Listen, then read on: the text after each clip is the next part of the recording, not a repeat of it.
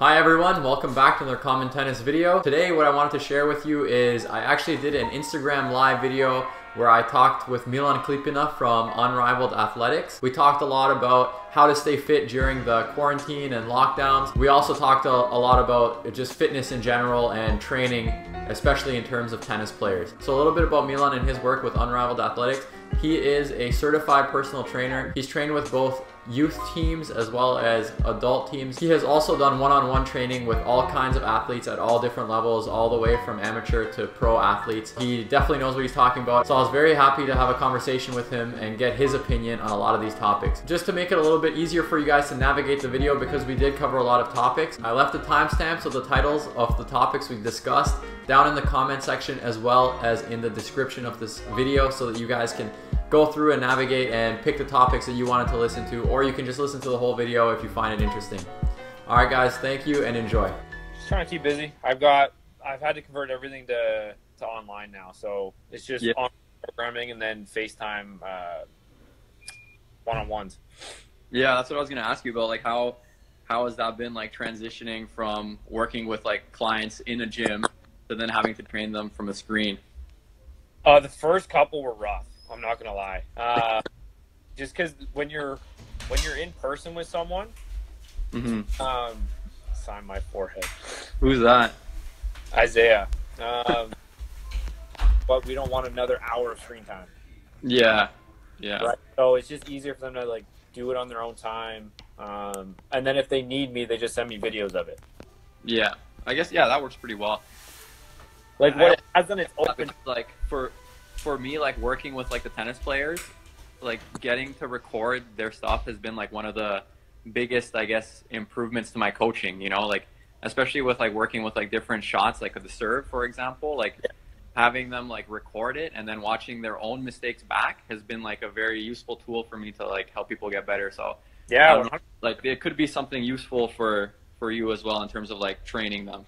Yeah, in person record, especially speed training. I record almost every rep that I can, or time it. Yeah. Just to give them some kind of feedback. Right? But the mom called. Just so that they can see, because most athletes that I work with are visual. Like they're really visual. So as soon as they see it, they know what I'm talking about. But if I just like sit there and talk, they'll be like, "Oh yeah, I get what you mean." But they have no clue, but they just don't want to seem that way. Yeah, I hear you. But like, I mean, I like what you talked about, like in terms of like the screen time and like people being on their couch all the time. Yeah. One thing like I noticed in myself is like, obviously I'm not as active as I was before in terms of like, you know, actually like having to walk around at work, you know, like pretty much my whole job I can do from the couch right now. Right. So what I find is that my hips have been getting pretty tight. So yeah, of course, the sitting curse, you know. So I had to like, I find that throughout the day, I have to do a lot of like hip releases to just maintain like a good, you know, all around mobility. Yeah. So one of my coaches back in the day, when I was at York, his whole thing was for every an hour or 2 hours of sitting, you should be 2 minutes of a hip stretch. Right. Just to like compensate it. Yeah, you see that last post there? These kids still remember. Oh, that's jokes. Yeah, I hear you. But like, I mean, the kids like that I was seeing, like in terms of the people I was coaching, as well as like the kids from my school, seeing them in gym class and stuff like that, I noticed that like that is one of the biggest problems, is that like the hip mobility is very limited, and this is, I'm sure, not helping the situation. But I got a couple questions that I set up for you here, and I'll just get you to freestyle your answers and see what comes out. All right, so this one's kind of like going off of what I was saying earlier in terms of like positives and negatives. One of them was, for the people that you're training, what are like some positives that you can take from the situation? Like if I'm like an athlete and I'm stuck at home now, how can I turn that from like a negative of missing my sport and not being able to train in the gym, and then flip that around into a positive situation? So it's made me as a coach get a lot more creative. And it's made the athletes I'm working with get creative with what they have. So just for an example, most guys don't have weights at home. No, like nothing, no dumbbells, no barbells, like absolutely nothing. So first thing I did with a lot of them was grab a backpack, fill it with books every week to progress the load, just like we would with weights, put a new book in. Right. So you're still getting that same effect of progressive overload, which is what we're looking for in the training program. Is it absolute science? No, but if I went from lifting 5 books to 6 books, I got better. Right. Does that make sense? Yeah, it makes sense. It makes sense. One thing I was kind of like telling people in terms of like the tennis and things like that, like to look at it from like a positive lens in terms of training. Like when as like an athlete would you ever get this much time to like focus on your like mistakes, you know, and be able to start correcting? Like for me, I knew that like my mobility was something that I needed to work on, but of course, like when you're out there working full time and you're training and you're like competing, when are you going to have time to like tackle these things, right? So I'm trying to look at it through like the positive way of, you know, if I have all this time on my hands, like there's no excuse for me not to be able to address the things that previously I was saying, I don't have time for this, you know? Yeah, 100%. So, yeah. 100%. I don't know, have you added anything into like your own like routines and trainings? I've gone back to the basics. Like bare bones basics of let's get my body to move with just its body. Yeah. That's something that as a football player, when I was thrown into strength and conditioning, we didn't, like, that wasn't a thing, right? Like they threw a barbell at us from day one, which, you know, I have my opinions on that, but they still did a good job. Whereas, you know, the kids I work with, their whole program is body weight for the most part. Right. Like I'll throw in like a med ball or a light weight for them just to like give them something, because a lot of them are better with a little, like a very light load in front of them. But it's given me the excuse to go back to the basics and really perfect body weight exercises. Yeah, definitely. And I would even say, like, in terms of, you know, a lot of people are maybe getting into fitness now and starting to work out from home just because, like I said, they have a little bit more time on their hands. And I don't know, sometimes when you picture, like, okay, fitness and working out, like, you immediately think of, like, going to the gym, lifting weights, getting the plates on the bar. But, like, mastering, like you said, those, like, body weight movements is, like, the best place to start. Because you get the control of your own body to be able to then move on to overloading with more weights and you know, building from there. But yeah, I mean, I guess sometimes you can say there's like a connotation around like body weight, like it's not going to be enough, but like it has its time and place. Yeah. Like earlier on, let's build the foundation of relative body strength. So that's how strong you are with your body weight. Right. If you look at like elite gymnasts, all they do is body weight. Right. And they're some of the strongest people out there. Right. But they're also like factoring in like gravity to like change the load on each muscle, right? So exactly. Yeah, I mean, like if you're creative, then there's of course tons of ways you can build that. Yeah. I actually just uploaded on my YouTube channel like a body weight workout for tennis players. So it was like a little bit of squats and getting like the tennis racket involved in while just, you know, trying to be creative, something fun, and you know, because most people don't have equipment at home. So yeah, and that's been the biggest challenge, especially earlier on when I was trying to write out programs for everybody, was what do you have available, and like how do I get the same style of training that you get when you're with me one-on-one now on your own with nothing. Right? And now it's get everybody to get really good at the basics, which is, you know, your bodyweight squats, lunges, pull-ups, if you have a pull-up bar. If not, get creative, put a broomstick across 2 chairs. Right. Use the things that are available. Yeah, like don't sit there and pout about the things you don't have. Go and do what you can, right? So that also brings me to the next question, which is in terms of like people getting equipment and like having home equipment, what Right. would you recommend? So personally, I've been working a lot with kettlebells, Okay. just because one, they don't take up a lot of space. They're very versatile in terms of the workouts you can do, and I find that like you can really engage like the smaller muscles within your body in terms of like stabilizing Yep. and keeping it balanced. And I would add, I guess, like resistance bands to an at-home kind of equipment list. What do you Like what do you have in your bag? my number one for home training is a resistance band, like different kinds. For whoever. Oh, we got a question there. Where do you recommend buying resistance bands? You want to tackle this one because you have a little bit more knowledge in terms of the brands and different places you can. Elite FTS is probably the best on the market. My bands are from Northern Lights, I believe, just because I happen to have gotten a discount with them when I was working for Check. But Elite FTS is probably the best ones on the market. I just don't know who still has them in stock, because that's the problem right now is everything's out of stock. I bought mine on Amazon a while ago. That's an easy one. But what I found was that like these were like the smaller ones that you kind of go around your knees. Yep. But I couldn't find any good like packages in terms of the longer resistance bands. So I don't know if Yeah, those don't usually come in packages. They just sell them as singles. individual, eh? Yeah. Like that's the biggest thing. So that would be like my number one thing, to have different resistance bands in general. So your light resistance, medium, and heavy. Mm-hmm. And the mini bands that you're talking about, the ones that go around your knees, Yeah. for like monster walks, stuff like that. Again, medium, light, and heavy if you can. Yeah. Then And I find like in terms of like budget, you can't really beat getting resistance bands. No. Like because they're there's so cheap. thousands of exercises to do with them. Right. And I mean like in terms of for the price of the equipment, Yeah. like I don't think you're gonna find any like fitness equipment that's gonna be cheaper than resistance bands if you're looking for something to have at home. No, not at all.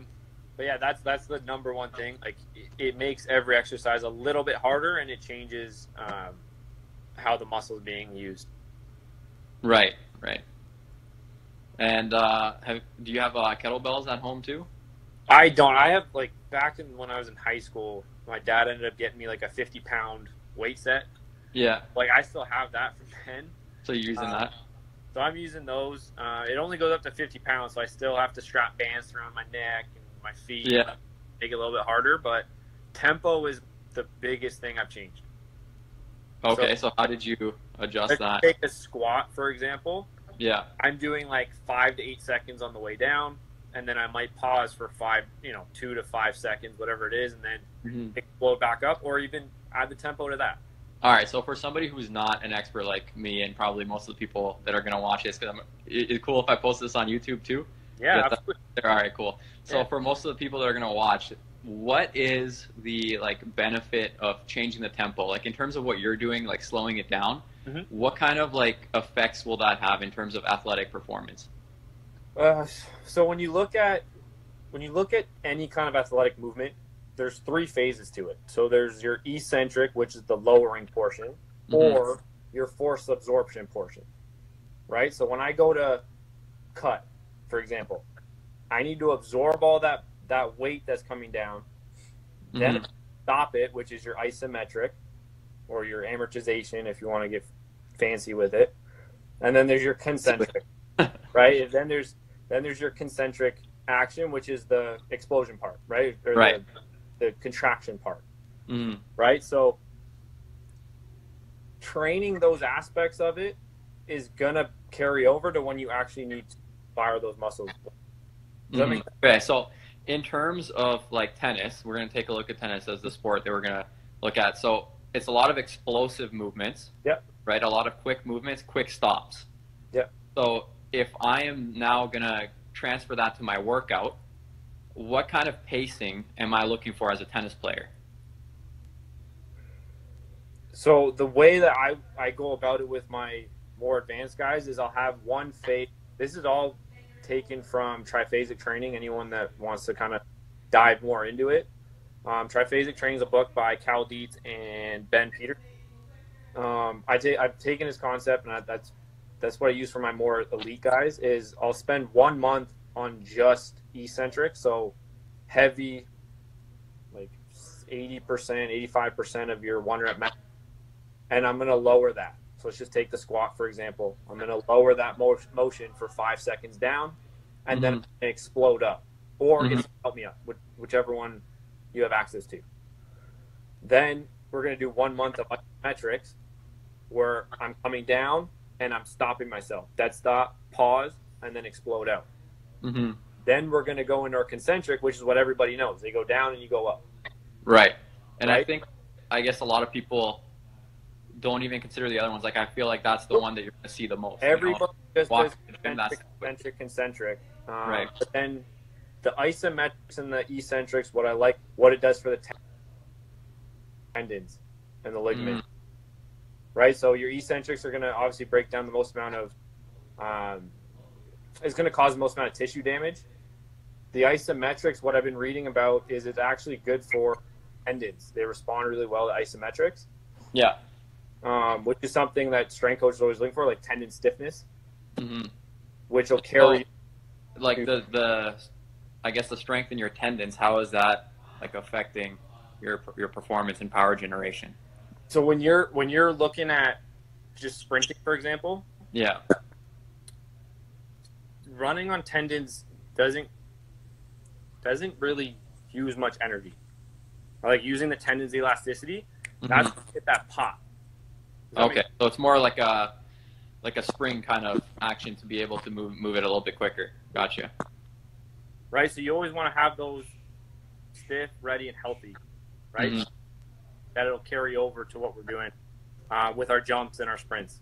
And I find like a lot of, I guess doing these kinds of movements would also help with injury prevention because a lot of them do come from like tendon damage. Yep.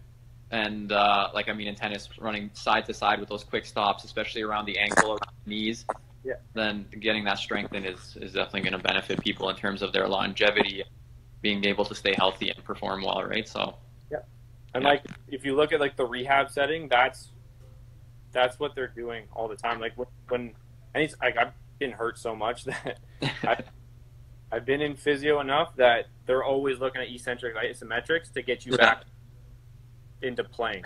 Right. I feel you, man. With the shoulder, like it took me so long to recover from that and be able to, perform well again. So I definitely feel you in terms of being able to strengthen. And that's what, it takes. I hate to say it, but like sometimes it takes like an injury for you to realize how important it is to train and be able to maintain everything. Because, as long as you're like me, I was just playing and nothing was going wrong, so I just continued on, and eventually, like, all the little wear and tear catches up, right? So get older, and then it starts. Yeah, man. I don't say it yet. Once we pass 30, then we'll start saying that. All right, let me see what else I got for you here. All right, so okay, this is an interesting one because this is thinking more about like the general sports world. So once this is all over, how do you think like athletes are going to be returning to their sports? Like in terms of like high level NHL, NBA, do you think that we're going to see people like returning with like levels of physical performance that are going to be higher maybe than what we've seen because it's pretty much like a super long off season where they're training, or are you going to see a dip in performance? We're going to see a rise in injuries. Okay. Why do you say that? If you look at, so I actually just heard this on PGF Performance. So guys go check him out because he's a genius. But he was talking about the NBA and guys coming back from doing these basically body weight training. And basically, and this is my thought too, is you got guys doing body weight training for the most part. They got no equipment. So you're getting the muscles, tendons, ligaments ready for your sport. On top of that, most of them aren't playing their sport now. Right? So the best way to prep for your sport is to play your sport. Right. In the weight room gives you more of a capacity to play your sport at a higher level. But at the end of the day, you still need to be playing your sport to get better. Does that make sense? I was been listening on the radio, like they were talking about the NHL potentially coming back sooner. Like I think they were talking around June, then going directly into a playoff situation. So I mean, like what you're saying, like in terms of you need to be playing the sport to be able to prevent those injuries. And then if you're throwing athletes like that into a playoff situation right away where they're expected to go like 110%, then it's like a recipe for disaster, right? So many injuries. Like even the NFL lockout, again, I heard this from the PGF Performance. She showed me the stats, and like injury rate just shot up. They had so much more time to train, but injury rate shot up just because their bodies are not prepared for their sport. End season, you come into playoffs, especially where like shit just happens in playoffs. Yeah. Right? Their bodies just aren't prepped to play at that kind of level. You're gonna need like a month like training camp to get guys really ready. Like a training, playing the sport. Yeah, like a month long of just practice before I think that guys would be ready to play. Yeah, it's an interesting take for sure. Like personally, I'm trying to, like, my mindset is to try to come out, you know, I heard this before, but like you want to come out stronger than you went in, right? But you said you need to be playing the sport as well. Yeah, you want to have the strongest base possible right now. Like that's what guys should prepare for. Is come with the biggest foundation they possibly can. Because realistically, yeah, you can get a little bit stronger, you can get a little bit faster, and a little bit more power, but they'll get work done. I'm not saying you can't. No. But the capacity of those guys of like not having their sport, all they're doing is training with like minimal equipment. A lot of them, like 20 pounds at most. Most of them can squat. Like I have guys that can like deadlift 400 pounds, and all they have access to is a 20-pound dumbbell. Right. So you take that, and then on top of that, not having the abuse of what their sport usually has. I personally think there's gonna be a lot more injuries.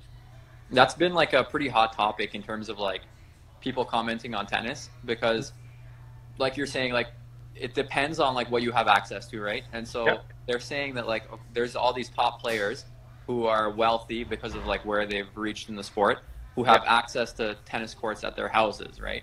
They've got their trainers there that live with them, so they're able to continue practicing their sport. They have full weight rooms available to them, whereas people like trying to break through don't have those things available. So it's just going to create like a larger gap in sports like that.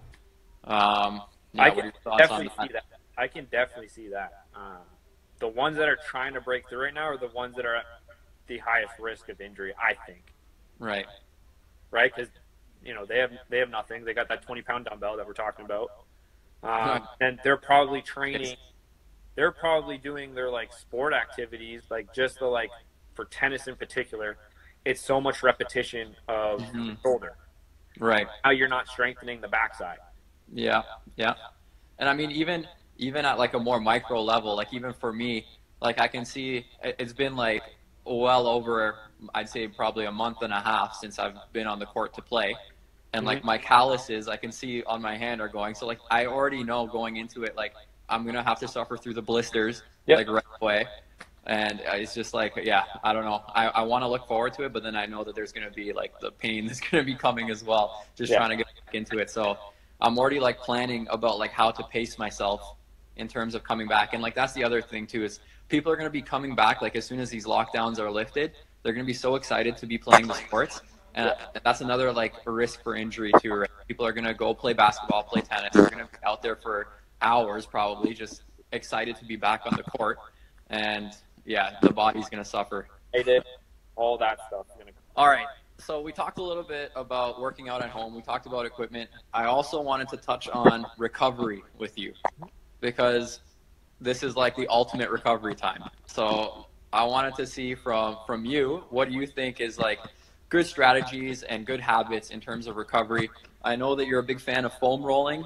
I had to buy a foam roll after a training with you, a foam roller, and that's been a big help. I was wondering if there's like any other tips that you have in terms of recovery, and maybe even how to space recovery through your workouts. Like for me, my schedule right now is I do 2 days of working out and I do a recovery day.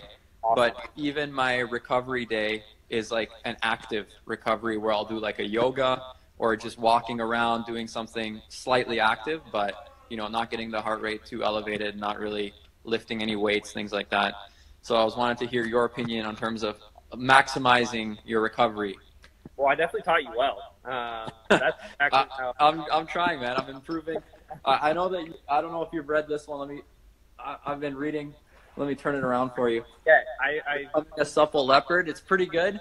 So I've been learning a little bit from there too, watching the YouTube videos, doing as much reading as I can. So I mean, yeah, it's all helping. Yeah, so in terms of recovery, your number one thing is going to be sleep. We all know, like, you need to get a minimum of 8 hours. The youth athletes, I do recommend 10 if you can get it. So, like, high school, even early college and younger, try to get 10 in. But sleep, like, get into a sleep schedule. This is the perfect development. See, like, that is not a problem for me. I know for a lot of the kids that I teach, that is like a huge problem.